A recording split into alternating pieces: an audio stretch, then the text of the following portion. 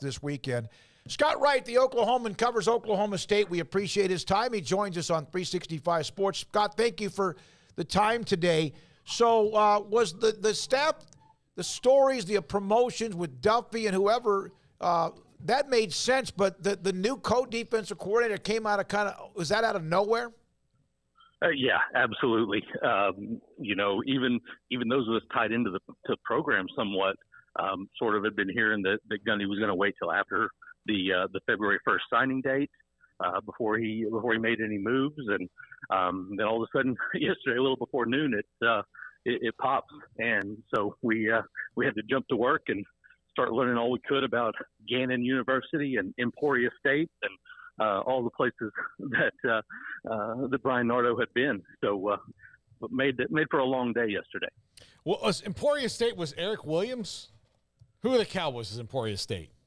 Leon Lett. Leon Lett, thank you. I believe it's Leon Lett. Yeah, way back in the day. Scott, so it's been a weird offseason for Oklahoma State, at least outside perception is that. Is it weird for them inside? Is Mike Gundy having to change anything about himself, the way he's approaching things? Or is it more just this is college football now and Oklahoma State's kind of on a weird transfer cycle? No, there's definitely a little bit of both. The way that last season ended, there was a lot of discomfort around the program and things that had to be adjusted. So there was work that had to be done internally. Not only reacting to the players who were leaving, but and going through all the recruiting process of getting new guys in, but definitely assessing how they were running their program and how they were treating the NIL process and how they were connecting with their players. A lot of important behind the scenes things that they really had to assess and make sure that they were going in the right direction as a program. So it's been I'm sure that internally it doesn't feel quite as crazy as it might look from the outside. But I mean, they had 16 scholarship guys, several of whom were starters, leave in the portal. So, they got 13 new guys coming in at this point. So, it's a lot of turnover for a college football team to have to deal with. And obviously the defensive change that's coming as well. So, definitely been a weird off season so far. Scott, part of that offseason is change at quarterback. So kind of a two-parter here, whichever you'd like to take first. But thoughts on Alan Bowman and the addition there from Michigan and obviously Texas Tech before that. But also the departure of Spencer Sanders. That seems to be kind of, cloudy on exactly what unfolded on his end or Oklahoma State's end. So could you kind of just paint the picture there as far as the quarterback spot and what's happened this offseason? Yeah, I'll start with Sanders because that's obviously the more confusing of the two situations, and I still don't feel like the entire story has come to light. Obviously, there've been multiple reports now of his decision to go in the portal and then sort of backtracking, wanting to get back with the program after a few practices during bowl season. Then you have there were talks of a pretty significant NIL package that was going to be offered, and then Mike Gundy kind of shut things down. So there's been a lot of talk, and I like I said, Sanders hasn't talked about this situation yet, and he might not. But I still think that there's some stuff on his side of the story, whether it's positive or negative, that has impacted this, and then for him to end up at a place that has not only a returning starter, but that it already picked up a quarterback out of the transfer portal in a young guy, Walker Howard, it felt very odd. So I don't know. I don't think the Spencer Sanders saga is completely over. Obviously Oklahoma State has closed the book on that. But I think there's going to be some further chapters that unravel as things go forward for him. Then with Alan Bowman, obviously, being a Big 12 guy, I've followed his career a bit. I've seen him in person twice, and he threw for almost 800 yards in the two games that he played here, Boone Pickens Stadium in Stillwater. So, Oklahoma State fans should be pretty excited about his track record in Stillwater. But obviously, still some big questions. He had injury issues when he was at Tech. then goes to Michigan, and he's the third stringer for a couple of years. And so definitely going to be a period of knocking the rust off. And, obviously when he's healthy, he seems to be really talented. 67% completion percentage for his career. Oklahoma State hasn't had a guy do that for a single season as the starter since Brandon Whedon back in 2011. So, there's some definite positives to what he's bringing. Doesn't have the running ability of Spencer Sanders, obviously.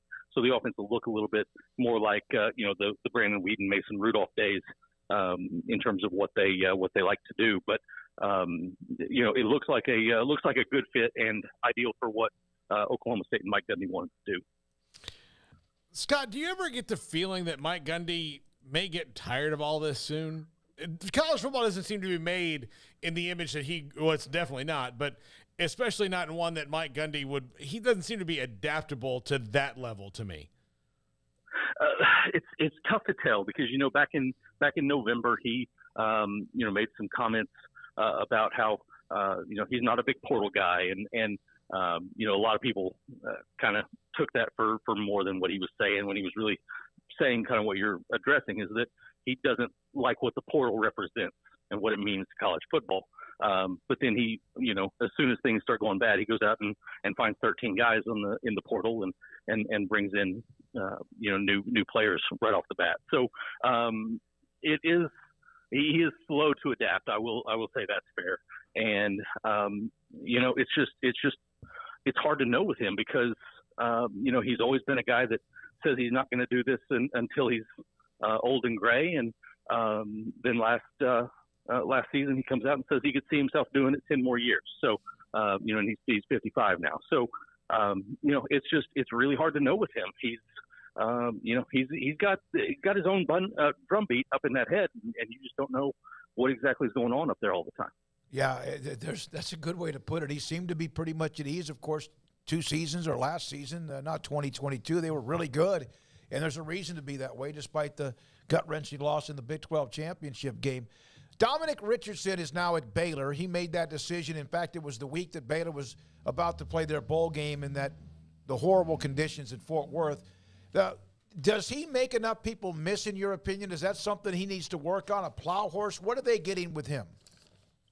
Yeah, I mean, he's definitely a physical runner that is drawn to contact.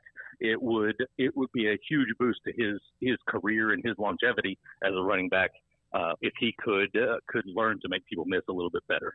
Now he's really solid, does what he does well, a decent pass blocker, understands those concepts. So he's a solid player. Not a lot of flash, except for those opportunities when he gets head up with a linebacker or a safety. He can put some guys on their butts, but he is more of a grinded out type of guy, a good short yardage guy. At one point this season, he was averaging around 4.2 yards a carry and hadn't had a carry over 20 yards all season. So, and I can't remember how that finished out. I don't know that he ever did have a carry over 20 yards all season. Even though he had some really productive games, went for 131 yards against Arizona State early in the season, but not the big breakaway type runs. He's a grinded out type of guy, and probably a good change of pace for what Baylor has. We brought up the quarterback coming in who was at Tech and Bowman. Is that his job, or do you feel like the competition is going to be more than just the fact he's the most experienced? I'm curious to see what they say. In terms of what they say, they might say that it's an open competition going into spring, just for the optics of that for the young guys. But I really think it's Bowman's job to lose. I don't see them handing this job to one of the young guys right now. The whole point of them going out and trying to find a guy, they specifically wanted a guy with 1 year left when they were shopping on the transfer portal, and it was for this purpose, to give these young guys like Garrett Rangel, Gunnar Gundy, and their new guy Zane Flores time to become a little bit more seasoned and be ready for a really good quarterback competition going into 24. All right. Anything, Craig? Paul, thank you very much. Appreciate your time. Hope to have you down the road, Scott. Good stuff. Absolutely. Anytime, fellas. Scott Wright from the Oklahoman covers Oklahoma State on the Editions and